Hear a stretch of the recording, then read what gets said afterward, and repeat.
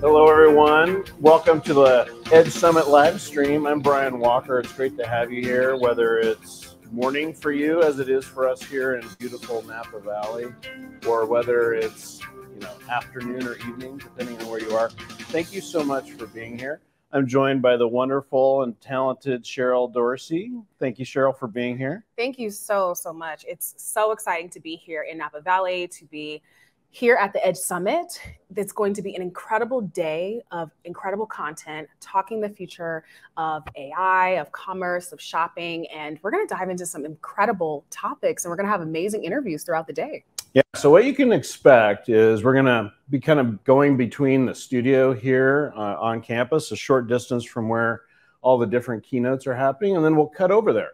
So you'll hear from some fantastic speakers, including Raj Dadada and Anirban Bartolet and many others, and really try to dive deep into all the different opportunities, challenges, and issues related to AI's influence on digital commerce and digital marketing. So we're excited to share with you our perspective and interview a whole host of different guests in here in the studio, including the speakers you're going to hear from, to kind of dig even deeper and understand. We've got many startups that we're going to be speaking to, and industry leaders who have aggregated here and congregated here in Napa Valley for this fantastic couple of days. So we're excited to bring that to you.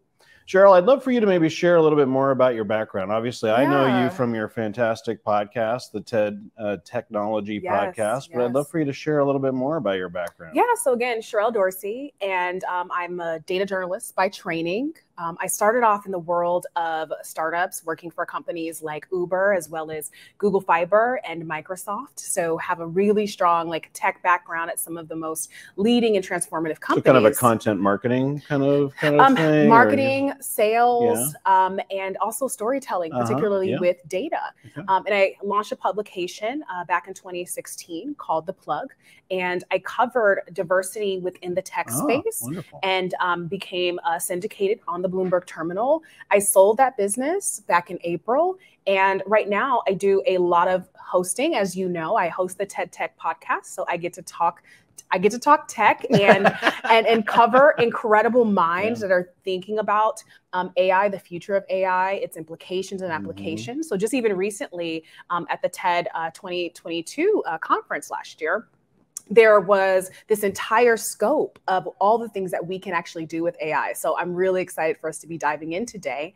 And I care a great deal about the future of work, which we know AI is going to be influencing a lot. So I authored a book that was published by Wiley and came out in 2021 called Upper Hand, The Future of Work for the Rest of Us. Great title. Really giving, thank you. Really giving this scope of what are going to be the careers that are going to define the future. And I believe today we're also going to be talking about, the job market. That's right. As we're looking at AI's influence on digital marketing, as well as the overall shopping experience. Absolutely. I think we'll be diving into the implications on the back office, if you will.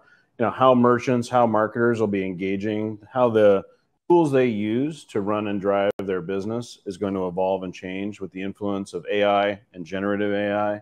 And then we'll be talking about the customer experience. What can we expect in terms of evolution and change? I've been in this industry I actually did the math this morning, over 25 years. That's a long time. It explains the gray in the beard. And I've been, a merchant. That's really kind of how I first got involved in digital commerce. It was 1998. Actually, our first project was a CD-ROM. We called it Interactive Media Department within the retailer that I worked for at the time.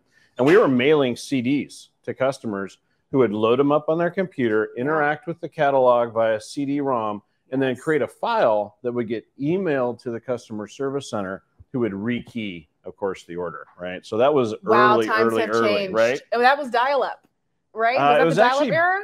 Almost really, it was dial-up had happened by then. But this was like a way for us to create e-commerce in a sense, digital commerce, without relying on, web.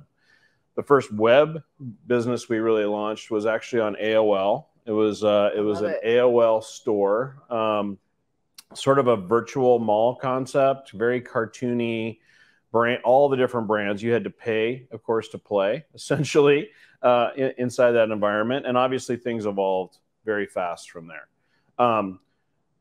I've had the good fortune of being in lots of different roles inside this market. I started out as a merchant, as I mentioned. Then I ran digital marketing. Then I ran technology services within a retailer. And then I sort of turned into an internal consultant working for the Auto Group out of Germany, who also owned a bunch of American brands.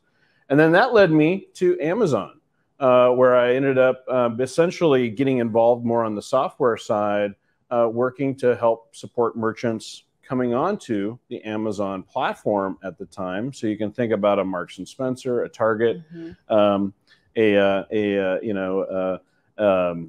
wasn't Barnes and Noble. Goodness, Borders, of course. Yes. Oh, yeah. I almost blanked there for a minute. Era. It's a long time ago. Borders, unfortunately, is no longer with us. It's great to see Barnes and Noble making a resurgence.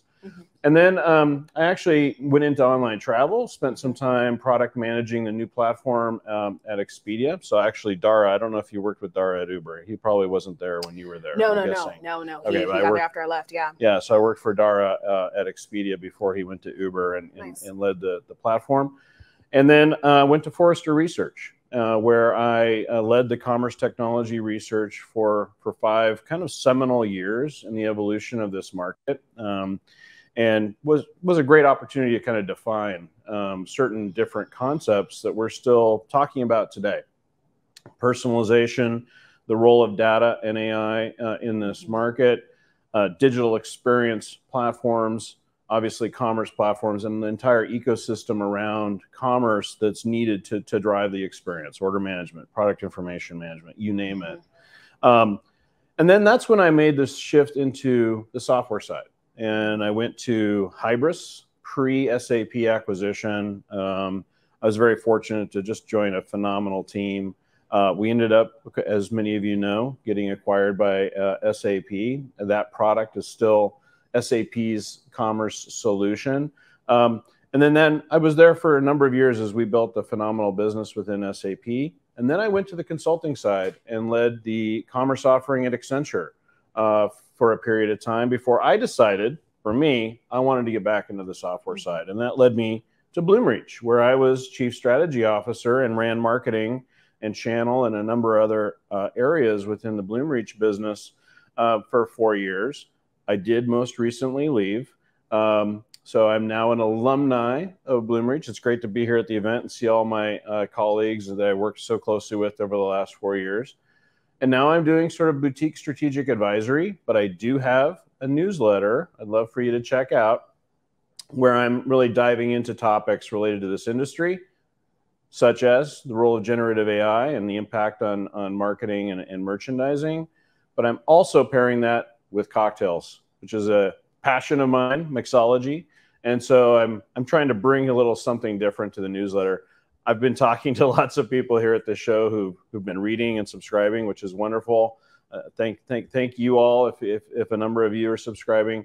And I'm really just trying to give you a reason to open the newsletter. You may not care what I have to say about commerce that week, but you might want the cocktail recipe. The cocktail recipe, absolutely. I think we all will appreciate that as well.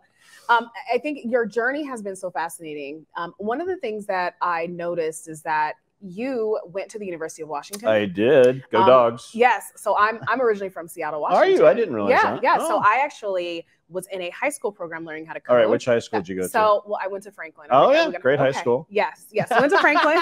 went to Franklin. Sometimes it can be, rival high schools can be problematic. Franklin's right in the heart of Seattle. It's a very famous high school. Yes. Right. Quincy Jones, a bunch of phenomenal Kenny musicians. G. Yeah. Lots of great. Yeah. Sometimes in Seattle, we don't really take credit for Kenny G. No, I'm just kidding. That's a joke.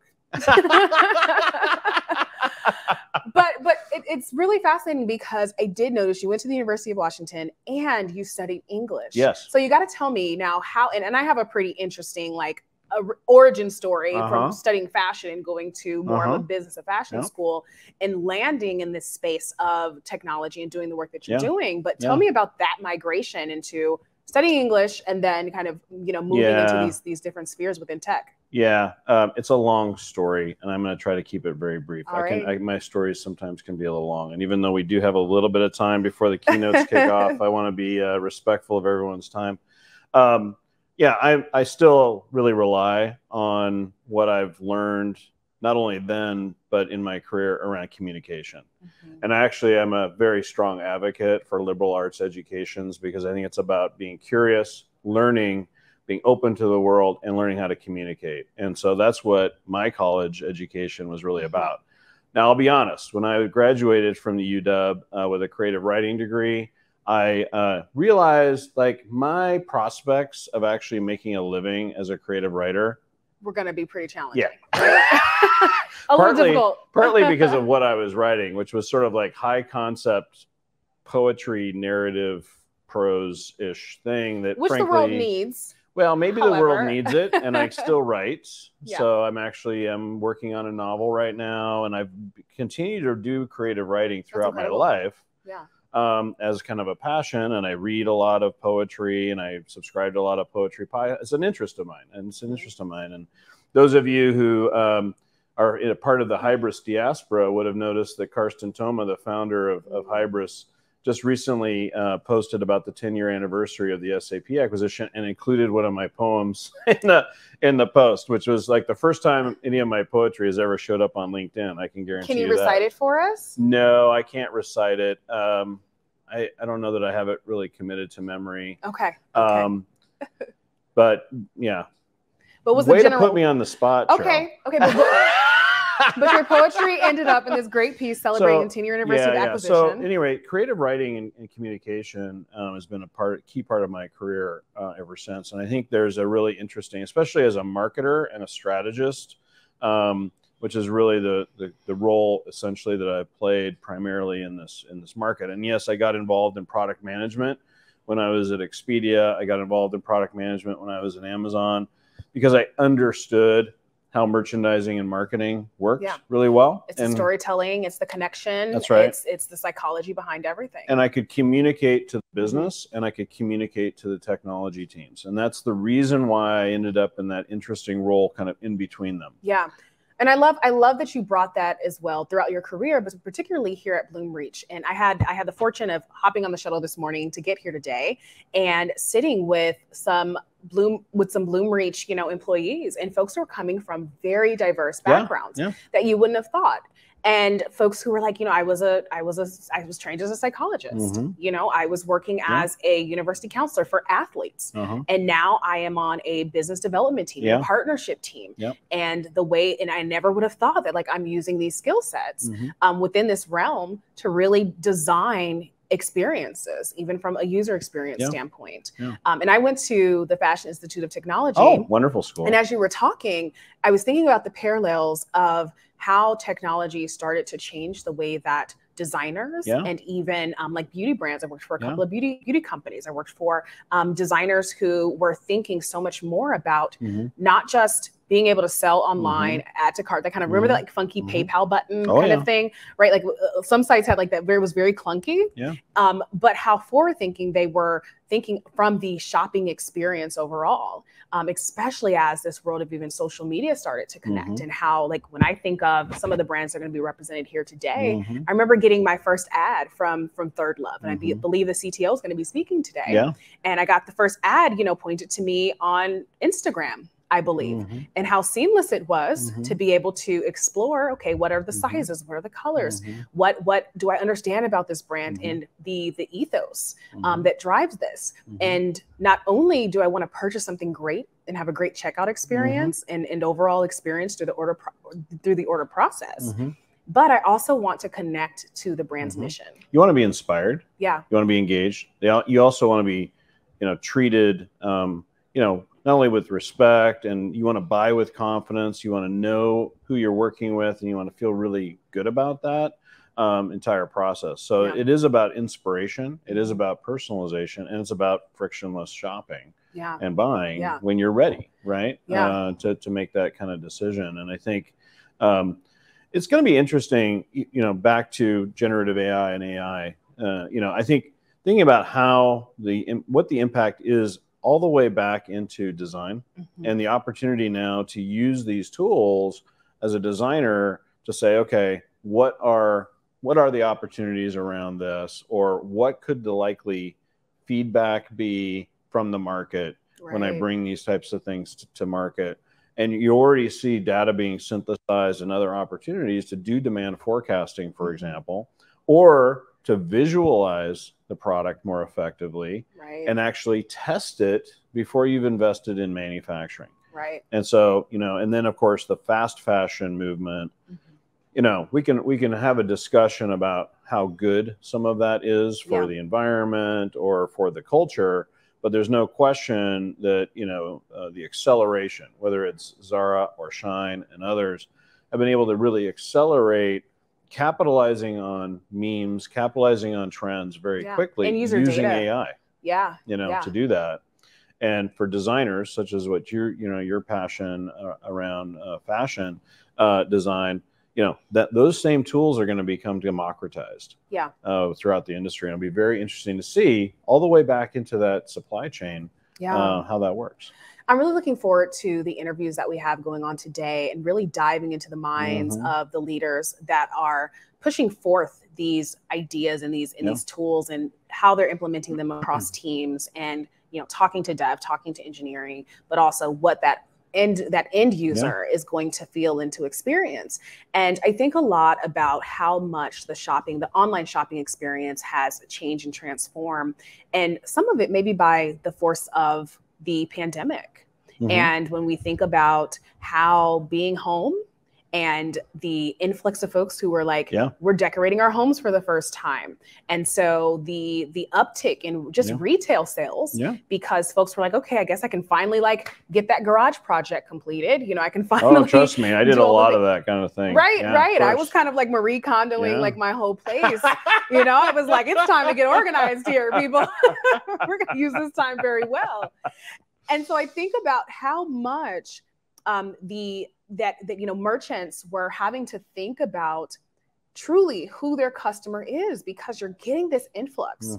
Folks are sitting at home.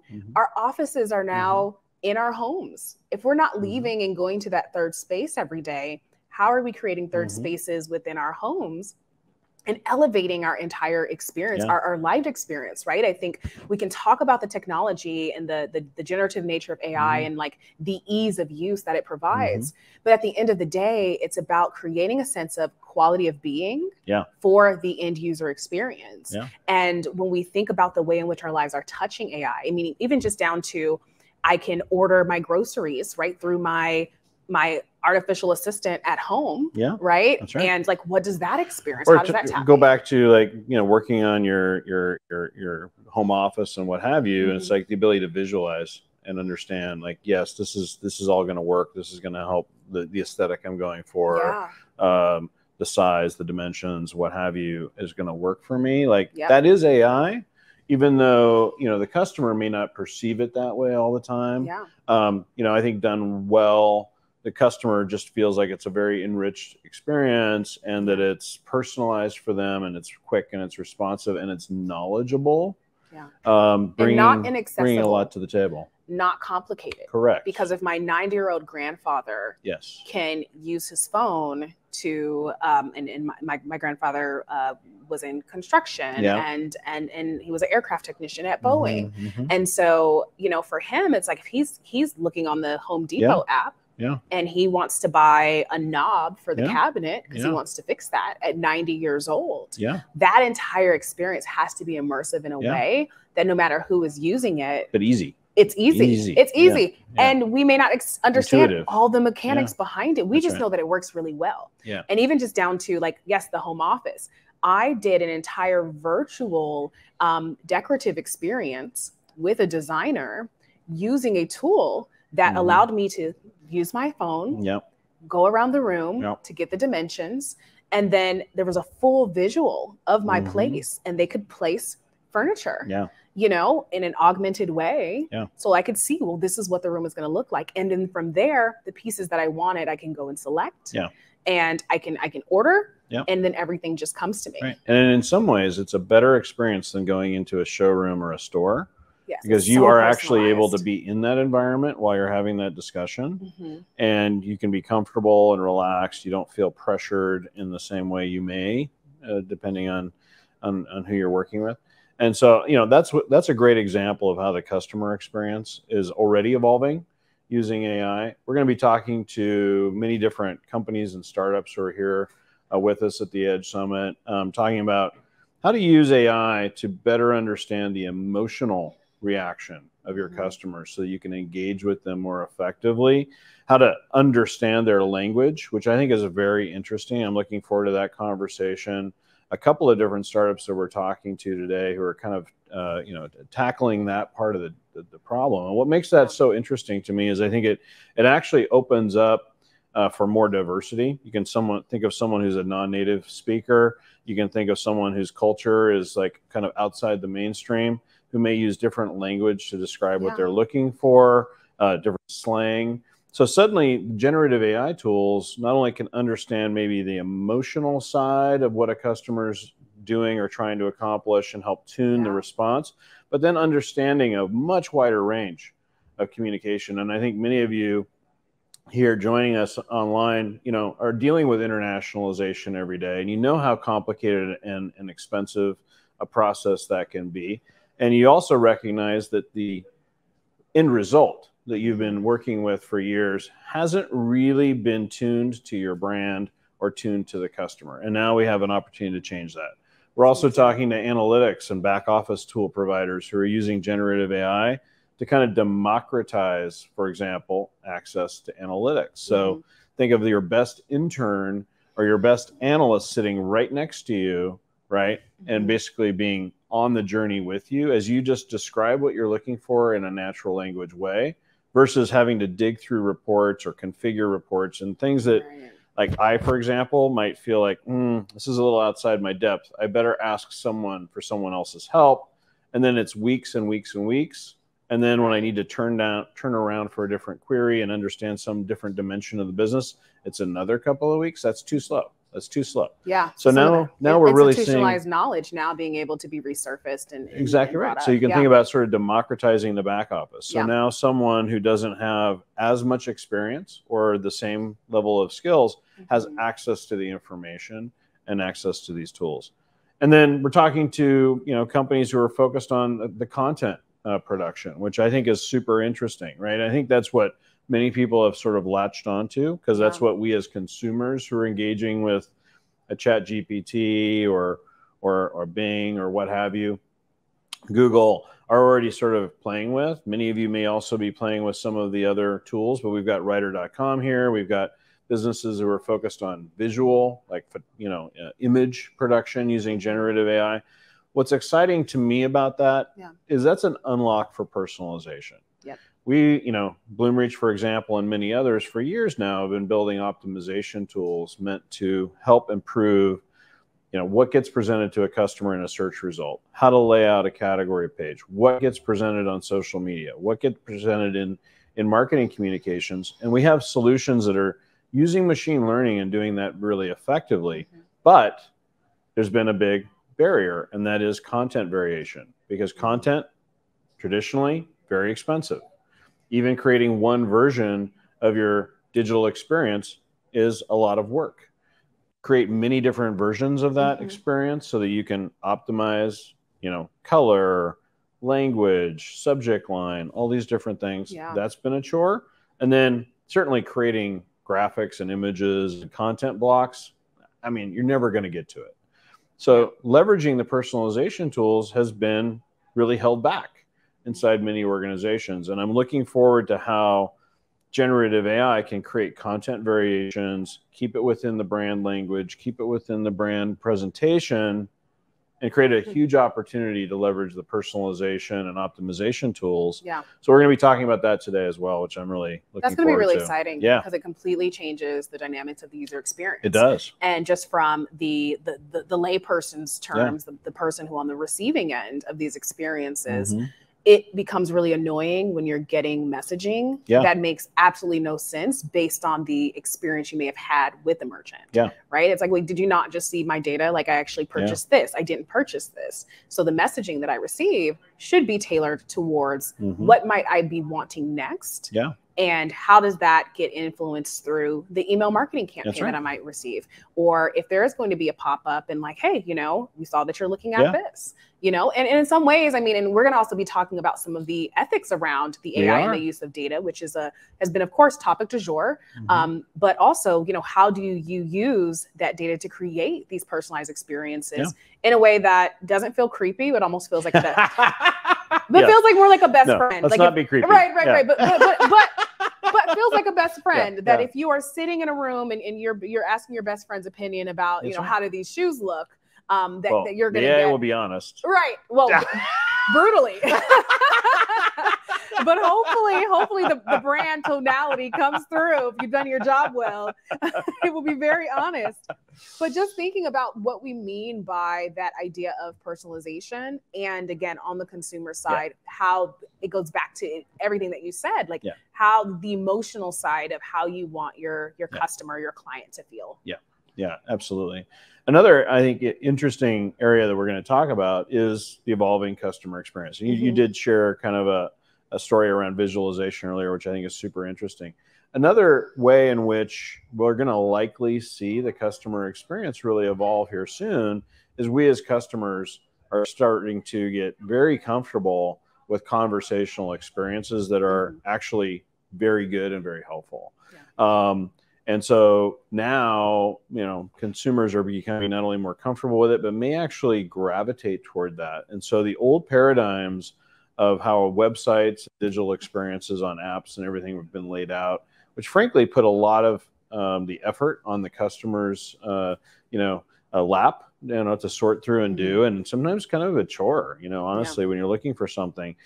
The experience may evolve pretty dramatically, and even channels that we've really thought of as kind of one-way static channels like email, like SMS marketing, or even social will start to transition. And then, of course, I shouldn't say new, but channels that really have kind of lagged, have not been very interesting, like shopping via a television, for example, not really very useful to me. I'm not going to spend my time doing that. You know, I might have an interactive TV, but it's, you know, the experience isn't very good. Suddenly, I can imagine, you know, one of my passions is fly fishing, and I've been wanting to get a fishing kayak. So just imagine me on a Saturday morning with my cup of coffee, you know, sitting in front of my, I have an outdoor television as well, so I might even be in front of my outdoor television, and having a conversation with an AI that's interacting with me and presenting me with options that I can then interrogate. I can ask questions about, I can ask the expert, right, which has been trained on the best knowledge available in its industry. So in this case, fishing kayaks, kind of a niche. And I can totally imagine in a high considered purchase, certainly like that, or in a situation like, hey, this is my blazer. I'm not really feeling very comfortable with my ability to match a bunch of stuff to this, but I want to extend my wardrobe. Okay, now I can have a very different kind of conversation with a system. Right.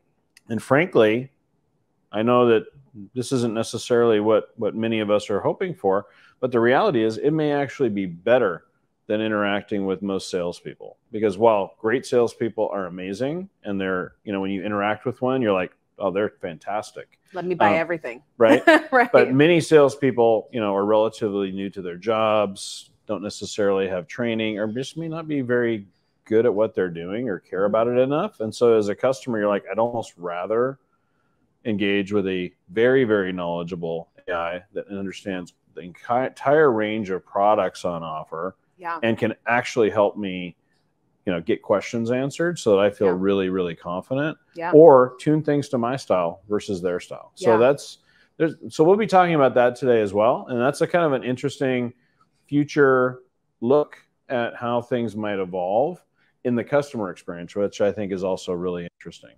Yeah, I mean, I think about how much we are trained now to use technology tools that make it much more efficient and bring that feel good when we interact with the brand.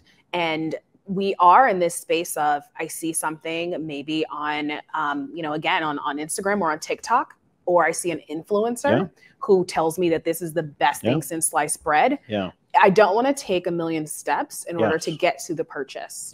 I want to immediately say, hey, let me go from this platform into my purchase experience. Oh, and by the way, please show me and demonstrate for me, take me on that customer journey that's going to allow me to engage with your brand so that now I will become a lifelong customer. But I have such a positive experience, and the brand image and the brand experience is thoroughly throughout any platform that I'm on, not just when I'm on the site, or not just when I'm using the app, but throughout every single touch point. I am very much assured that however I'm engaging with this particular company, I'm going to have a repeat experience that only continues to get better. That's right.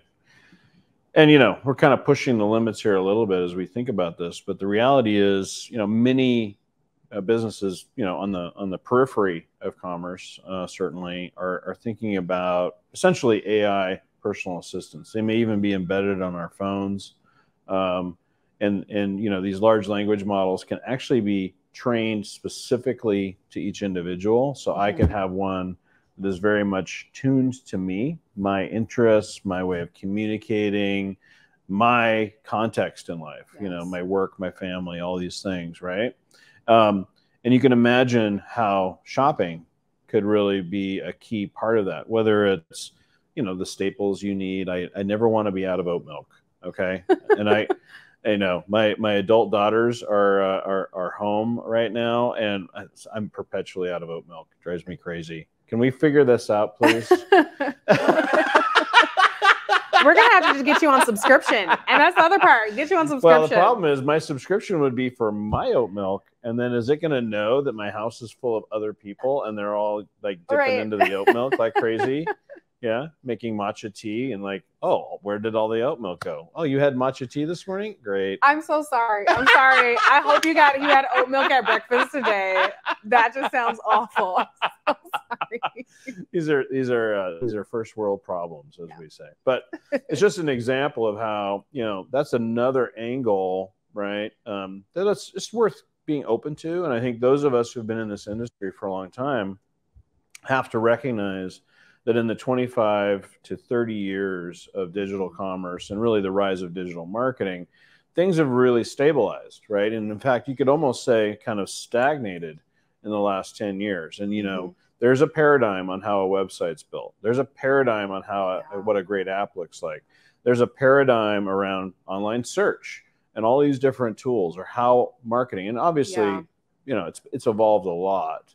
But the reality is it's kind of been an established paradigm. I think that paradigm is ripe for change. And so while many right now are feeling like, AI and generative AI, like talk about a fast hype cycle, we've almost gotten to the point now where I'm seeing article after article essentially claiming that AI's impact may have been dramatically overstated earlier this year and how the media got behind it. I think it's just more about timing and how things are going to evolve. I think it's going to have a massive impact. But my point that I was making there is really that as static as things have kind of become, they're ripe for a dramatic evolution. And when you look at how poor, frankly, the online search experience has become, if you look at how poor the Amazon shopping experience has come, and by the way, I wrote a lengthy article about my point of view on Amazon retail, and while I think they've reached peak market share, and why their addiction to retail media is a real challenge for them. So check that out. That's on the Cocktails and Commerce newsletter. But these experiences are no longer very good. And we have kind of been slowly numbed into just being kind of okay with it. Right. So that just means that we're ready for a major change, a major shift. And it's ripe for innovation. It's ripe for innovation and disruption. To have an impact on the user experience. And then obviously, as we talked earlier, generative AI is going to have a tremendous impact on how merchants and marketers work. Right. And one angle here too, Brian, is when we also think about the idea of accessibility. Yes. And why the ease of use is such an important point. Yeah. Absolutely. And so I've covered a lot of TED talks, particularly around this idea that online spaces have traditionally been unfriendly to those with hidden disabilities and or unhidden disabilities. Yeah, absolutely. Right. That at one point there was like 95% of websites were inaccessible to people who even had though there's fee regulation issues. in place. Even with regulation. It's just ignored. Absolutely. Yeah. Absolutely. And so when you talk about the opportunities in generative AI, we're not just talking about, you know, users having the ease of purchase just for the sake of making your life, spending 1 second versus 30 seconds. We're also talking about people who they may be confined to their home. They don't have a ton of mobility, but they are purchasing products and services because they're not able to necessarily go into a physical space or place. They may not have the caregiving that is necessary to have their lives function. So their online experience and their shopping for their day-to-day lives is very critical. It is. And being able to make that, and even consciously as we're thinking about developing technologies that can cater and be used by almost anyone. That's going to be such an important component of this ongoing evolution and the opportunity for innovation. Yeah, that again is beyond just that checkout cart, but it maybe enables an opportunity for someone to improve their quality of life just by nature of, oh, I can actually see this. Yeah. And it's going to, and maybe my assistant or my virtual assistant on this site isn't just typing text to me. Maybe it also has an opportunity for an audible feature that allows me to hear it in case I do have a sight-seeing problem or disability, excuse me. So I'm really excited that we're going to be talking to experts in this space from very well-established companies. And then, as you mentioned, some of the startups that are stepping in and refining some of the shortcomings or some of the gaps that we're seeing. Absolutely. So we've got technology companies, services companies, retailers, and brands you're going to hear from today. Now it's time, actually, to transition over to the main stage, keynote, where you're going to see a host of keynotes. I think Amanda Elam Cole is kicking us off here this morning. And with that, Sherrell, thank you so much. Wonderful conversation. I look forward to the whole day and the afternoon we have full of all these great conversations. And be well and enjoy. We'll see you back here soon.